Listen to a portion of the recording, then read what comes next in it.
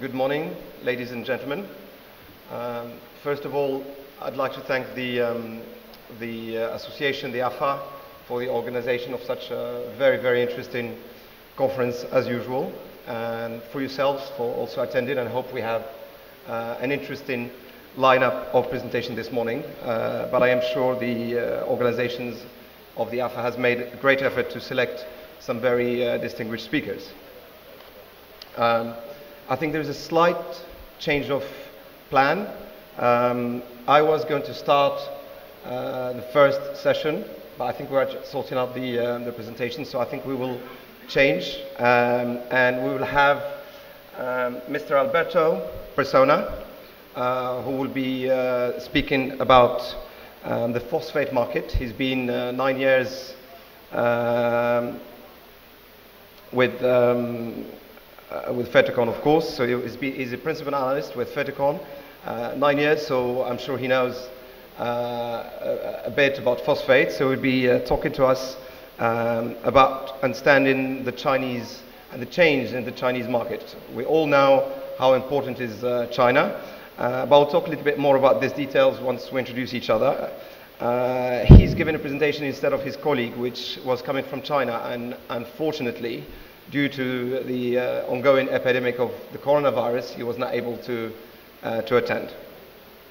We will then have Mrs. Darina Pecheriskaya. I hope I pronounced it right.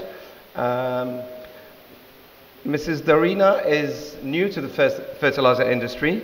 She works with Chem Courier, a Ukrainian-based publication.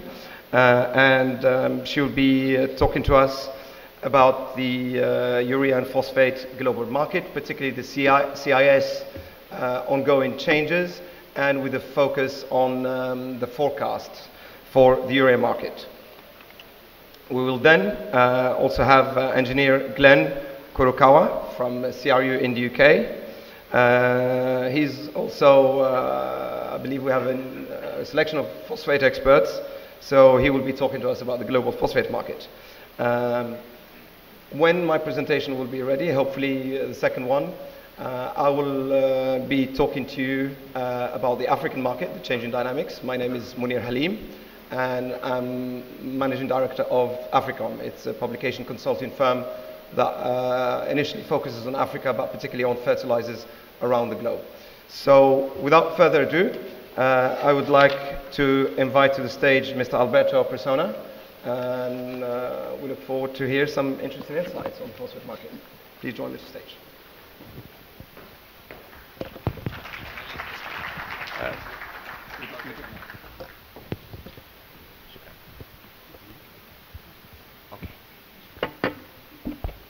Assalamu alaikum. My name is Alberto Persona, and thank you, Munir, for the presentation. Thank you to the AFA organizers for inviting me. As was mentioned, my colleague Isaac Zhao was originally meant to give this paper. He is unfortunately stuck in China with limited chances to travel outside of the country because of coronavirus. He's fine, his family is fine, so everything's good. He sends his regards, and I hope I will give him justice in presenting this topic. He's a very experienced analyst on the Chinese market. If there is any questions, I will be more than happy to put you in touch with him if I cannot answer it directly. I work at Ferticon IHS Market. It's a relatively new transition. Ferticon has been acquired by IHS Market in July 2019. For those familiar with the Ferticon brand, nothing has really changed other than the fact that we are now part of a different group, and that group allows us to enhance our analysis on a variety of angles, covering oil and gas, covering freight and transportation, covering chemical and industrial uses. So all in all, it's very exciting times, and the presentation will occasionally take some things here and there from other parts of IHS Market's analysis power. Just to give a quick overview of the contents of today's presentation, we will discuss the Chinese agricultural and policy context, and that is actually the most important thing, because what we want to convey is an understanding of what is driving changes in the Chinese market, why things are happening, and everything else, the demand outlook, the supply outlook, the trade outlook, All of this should become a little bit more understandable if we really understand the reasons behind it. Of course, in today's time, we cannot avoid the topic of coronavirus. It's not a market mover, but it can have market impacts, and it's in everyone's mind. So we will discuss a little bit what the current understanding of this epidemic is. Now, starting with the Chinese agricultural and policy outlook, this chart shows China's harvested land in the green grassy bit, like area, versus overall production for grains. Now, the first thing that strikes is this jump in land area that is actually due to a change in the way the Chinese government accounted for land. But overall, the main message that I'd like to convey is that land dedicated to growing cereals and agricultural products has remained very flat. Yields have been growing very dramatically from the early 2000s. They have started to flatline somewhat from 2015 onwards, but China clearly has experienced a very big change in terms of its potential to produce crops. And we can see that this applied to almost every major crop type, from rice, of course, of very cultural importance in the Chinese diet, to maize, an essential component of the livestock industry in the country, wheat, sugar, other oil-bearing crops. Everything has been a growth story. So this growth in production came across crop varieties, with one exception, and that exception has been soya. Soya output, which is shown in the green negative boxes, has actually decreased a little bit over this period. And what has changed is China simply accepted that soya is not the crop of choice for Chinese soils, for the Chinese climate, and they increased their import requirement. This has, of course, benefited other countries from an export point of view, for example, Brazil, or before trade frictions, the United States, to just mention the two largest trade partners. Alongside growth in agricultural production came a series of challenges. Of course, when production grows so fast, one needs at some point to regulate and to set and change the rules of engagement of the agricultural market. So we had a lot of reforms, some dedicated to agriculture itself, for example, reform on social welfare and rural land, so part of the schemes for land allocation to local cooperatives or local communities versus the private sector, for example, adjustments to the support prices and the subsidy systems in the country that have helped the farmers adapt to changing market conditions more flexibly, or improving agricultural technology and efficiency, teaching farmers how to make the best even of a small plot of land. There have also been more and more policies dedicated to the fertilizer sector itself.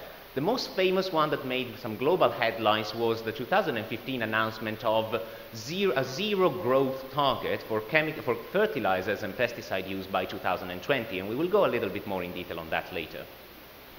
We also had the removal of domestic subsidy for fertilizer prices, and with the removal of subsidies, there was no need anymore for export restrictions. This was a very important policy because it really marked the transition of the Chinese fertilizer market into a more market-oriented approach. And lastly, environmental standards. Environmental standards have become a very major concern of the Xi Jinping government. This has affected the nitrogen industry to a very strong degree, the phosphate industry to some degree, and there are continuous updates even on a sub-national level on what exactly this means. So the topic of gypsum is one of the hot topics at the moment. And of course, air pollution, water pollution, soil pollution continue to be important topics.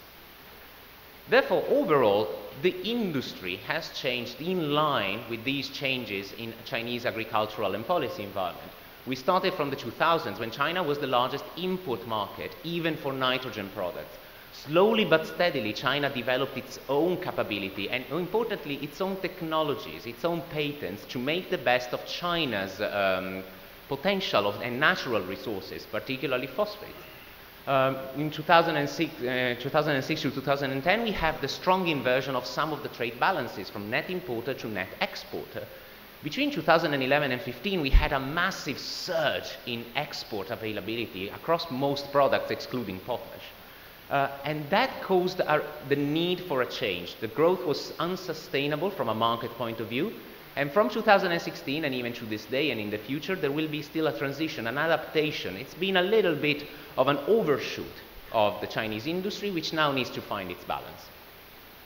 With this context in mind, we now need to understand the drivers of change. This is an overall picture, but now let's look a little bit more in detail with what has happened recently. First of all, the policy that we mentioned, that zero growth policy in at least N and P2O5 use, was actually already not binding a constraint as of the time of announcement.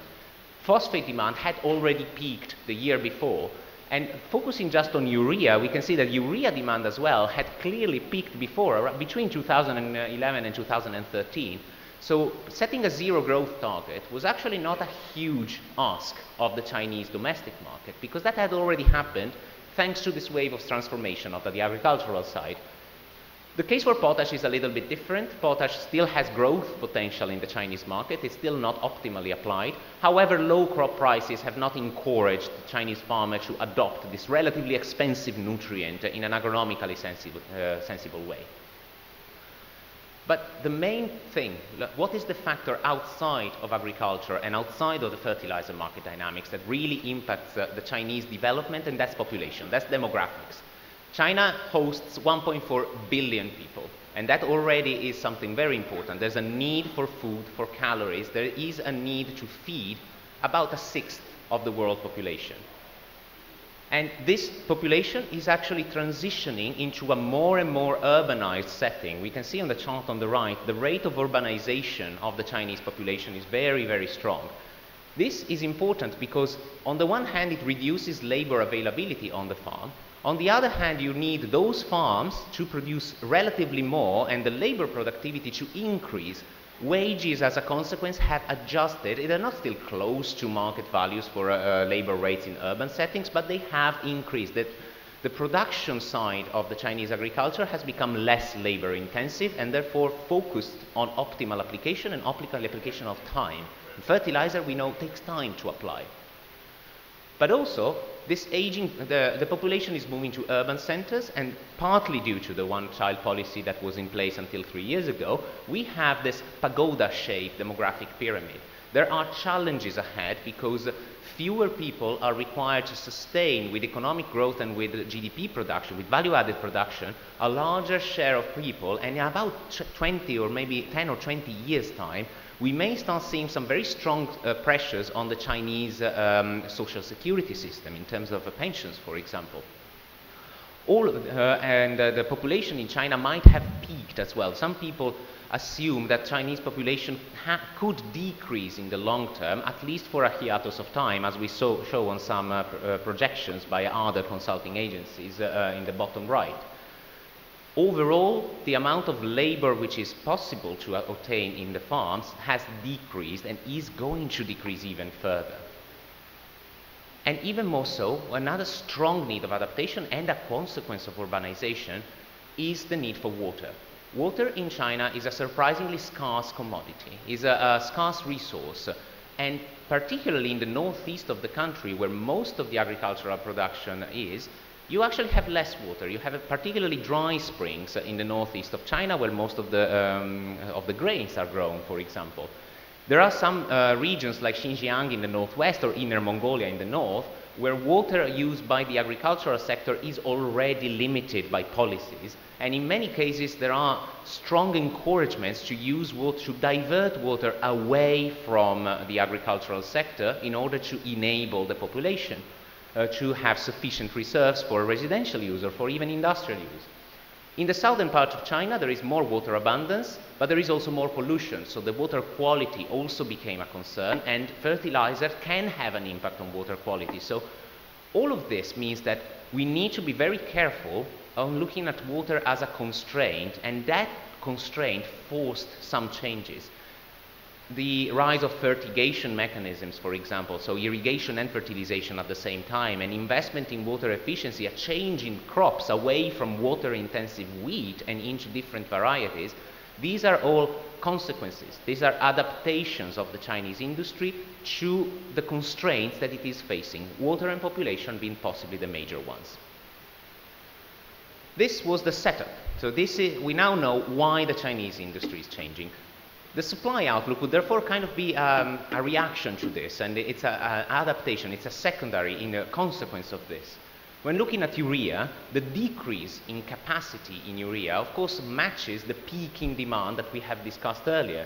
As we can see, capacity had been growing up until 2015, so capacity grew for a longer period compared to domestic demand from the agricultural sector. And clearly, a reduction in capacity was to be expected and did happen. As we can see, the reduction in capacity from 2016 onwards, partly fueled by these environmental policies that have been in place since, it has not really affected utilization rates. So that capacity was not necessarily needed, and that's why we didn't have a strong price response in the urea market. And one interesting thing is if we focus on the area chart, which is capacity, in 2020 we are actually forecasting a slight increase in capacity, and that's because those companies that remained in the industry, they didn't just sit idle and continue producing urea, they invested in quality and improvements in technology. They invested in understanding better and increasing the energy efficiency of their ammonia reactors. And actually there is still a lot of replacement capacity where some old plants are replaced with newer, more efficient plants. So the urea market in China is not dead. The urea market in China still has a long way to go before it really reaches a balanced figure.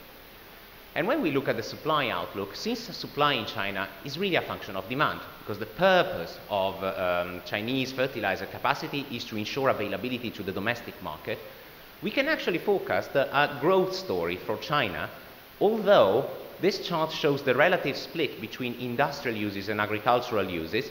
Industrial uses are what will be driving the demand growth in China, and therefore the supply side of the market will need to adapt to this. They will need to focus more on technical grade urea or low biuretha urea, for example. When looking at phosphates, I may look a little bit more comfortable now because this is my area of expertise. China is a huge market for phosphates. They have at the moment a lot of extraction capacity, a lot of phosphoric acid capacity. One of the problems is that there are more producers of phosphates in China than in all the rest of the world combined. And this created frictions because it was very difficult for the industry as a whole to adapt to a global market scenario. The coordination problem across so many agents becomes a very big issue. And what could change this year is that the Chinese industry tried to find a balance, tried to find a unique voice, and that was called the 6+2 conference. They were the 6 largest producers and the 2 largest distributors.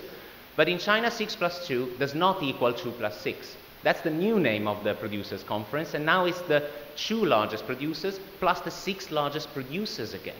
So more capacity is represented by a single voice, by a single entity. It's not a formal entity, but it still has some power, and it holds much more mining capacity compared to other producers in the country. We show on the chart on the right how the 2+6 producer group is actually larger than any other player in the phosphate industry, even larger than OCP when considered as a whole. This could change the industry in China and could make it a little bit more reactive in terms of reducing production when not that much output is needed by global markets. And alongside, similar to what was happening in the urea market, Chinese producers are also looking within their own value chains to find ways of adapting to a different market scenario, particularly to lower prices for fertilizers, as proven in 2019. Chinese producers happen all through the cost curve for the phosphate industry. Many, particularly in the middling ones, so someone from the middle to the third quartile of the cost curve, are moving away from fertilizers while remaining on phosphates. And a very common way they're doing this is moving away from diammonium phosphate, so the top, to purified phosphoric acid. Wongfu has been spearheading this with the strong capacity developments on purified acid. Kailin, which is now part of GPC after the merger with Wongfu, they also will follow suit. Yunqianghua has done that, Liuguo Chemicals have done that, Lomong Chemicals have done that. So many companies are trying to diversify their downstream offering away from fertilizers, and that's another adaptation to this changing demand dynamic that is happening within the Chinese market. Of course, there are some producers that don't have access to technology, some producers that don't have access to sufficiently good quality phosphate rock or raw materials in general, and they could be a little bit more exposed to market forces. Similarly, in the case of potash, again, the transition away from focusing on just the fertilizer industry and agriculture is very perceivable. China is in a very strong net deficit of potash, and it's quite interesting to see that although capacity for MOP has increased, operating rates have decreased, so total output in the domestic market hasn't risen. Partly that's because some of the producers in China, they are based on salt lake brines, and they are focusing on non-potash minerals that are present in these brines, for example on lithium. This is quite interesting because usually you would expect a country with a net deficit to try and minimize that trade deficit as much as possible. In 2019, there was also a removal of export taxes for products containing K2O as a nutrient. Therefore, we have seen a rebound in SOP exports, and also we have seen a strong increase in NPK exports, which is causing some frictions between potash suppliers and Chinese producers.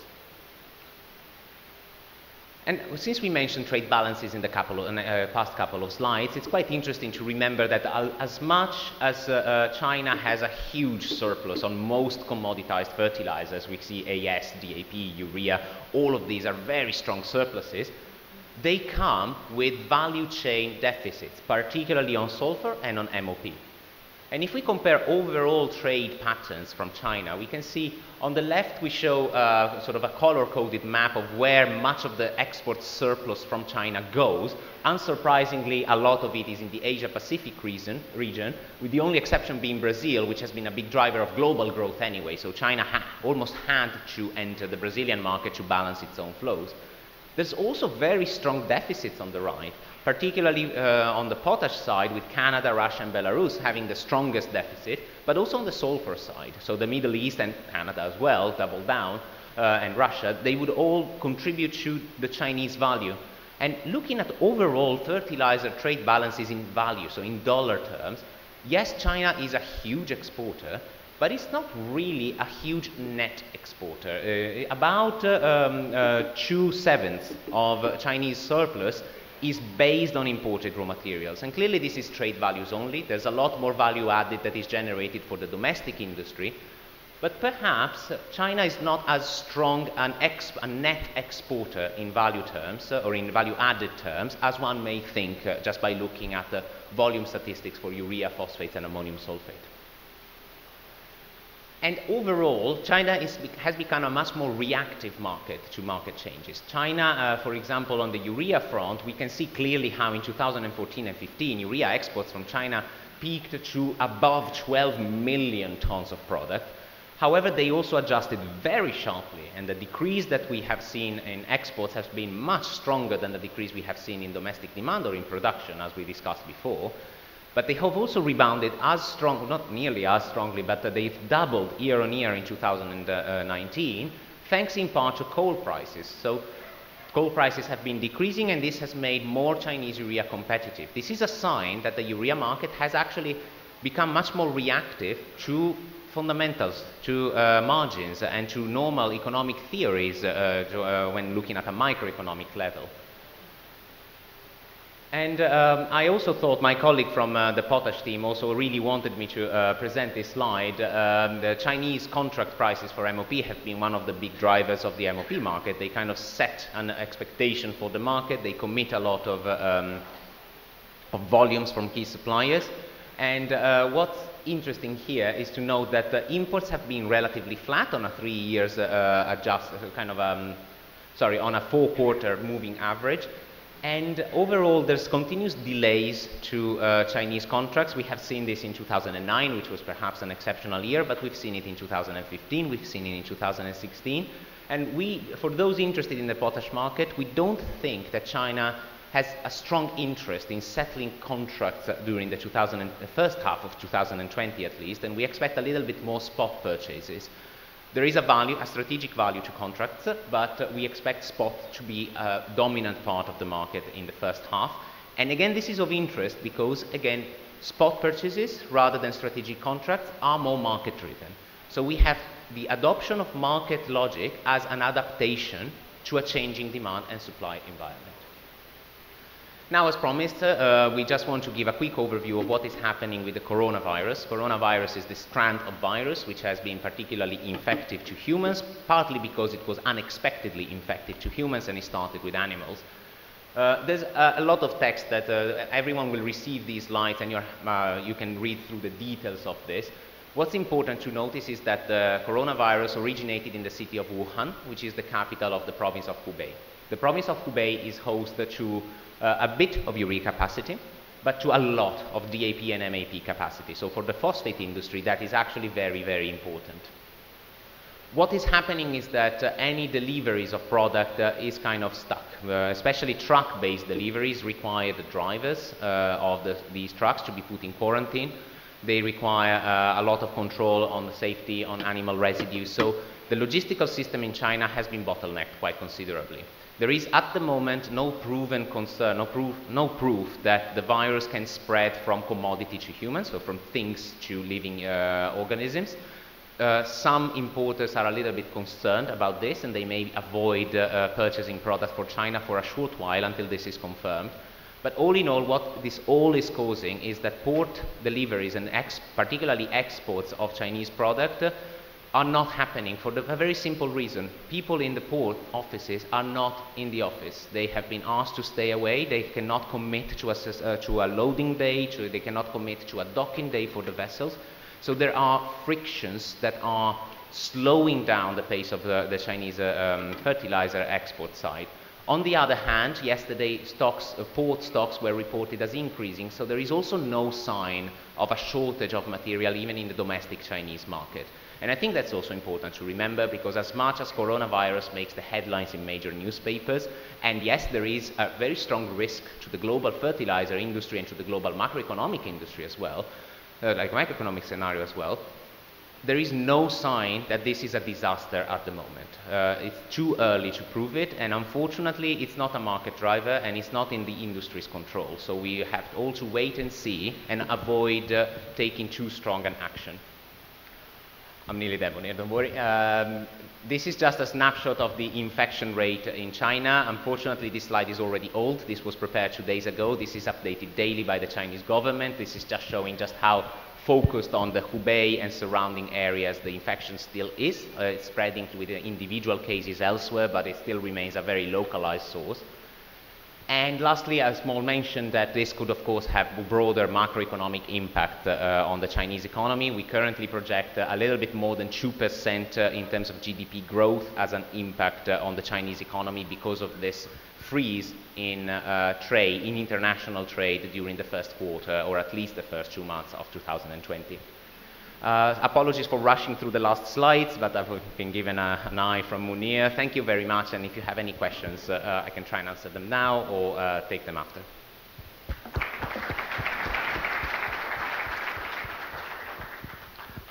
Thank you, Roberto. It's a very, very interesting presentation, because you did cover one of the most interesting regions with all products and with the complication of the latest corona developments. So congratulations.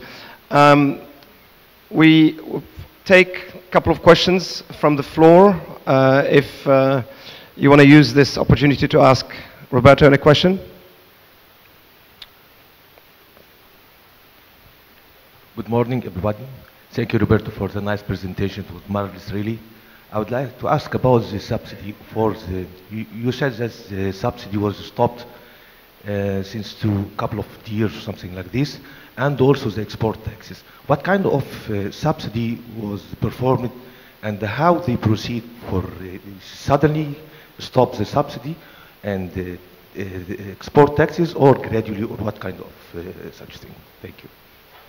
So it's, thank you for the question. It's actually a complicated thing, and of course what happened was the removal of subsidy came alongside removal of the VAT.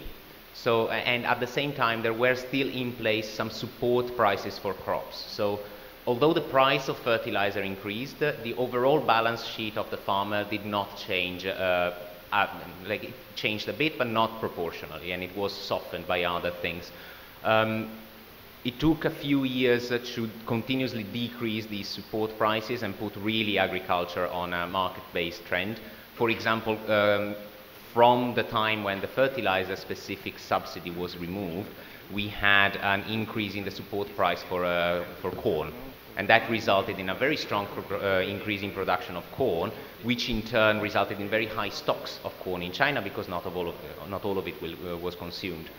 So China is very good at making very strong policy decisions, maybe more so than many other countries in the world. But on the other hand, there's so many policies and they are balanced out throughout them. So the announcement is very strong, but the impact is not as strong. Thank you. Thank you. Any more questions? I have one for you. You did touch on an interesting subject that is close to my heart, is the NPKs.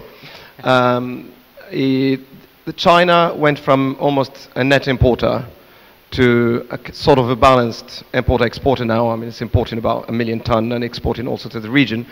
But that was helped by the regulations and removing the export tax. Do you see any change in the future and potential of increase or decrease of exports of NPKs from China?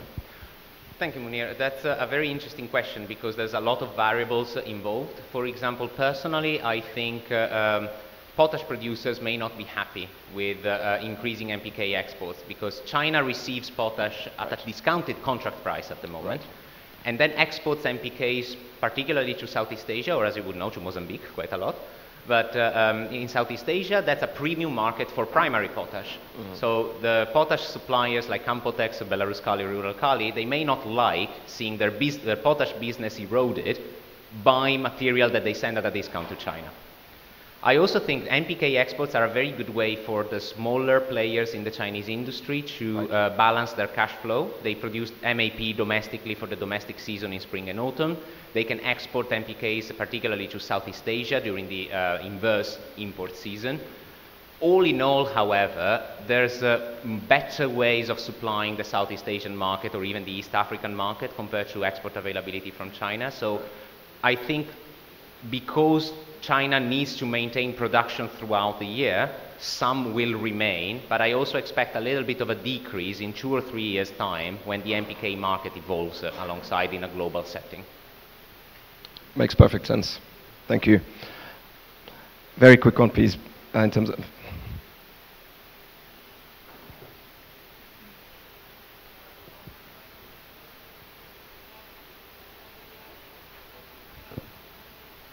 Thank you for the presentation, Roberto. My name is Mohammed from GPIC. I have just one question. You have shown one interesting slide regarding the comparison between the coal price and the urea price. Could you highlight what are the drivers for the change in coal price? Ooh, I could try and answer, but I have many more colleagues that would hate me if I took a coal question. So if you don't mind, let's meet after and I will try and get your contacts and put you in touch with those that know much more than me about coal. Sorry about that. Is it more about the regulations in China and the number of mines, all these things? I would be lying if I said that I know. So I would really need to check with my colleagues, they would know better. I'm sure there is a supply-demand balance angle and that policy plays a role, but I don't know any of the details to give you a full answer. Okay. Sorry. Thank you, Roberto. That was a very good answer. Let's thank Roberto again for a very interesting presentation.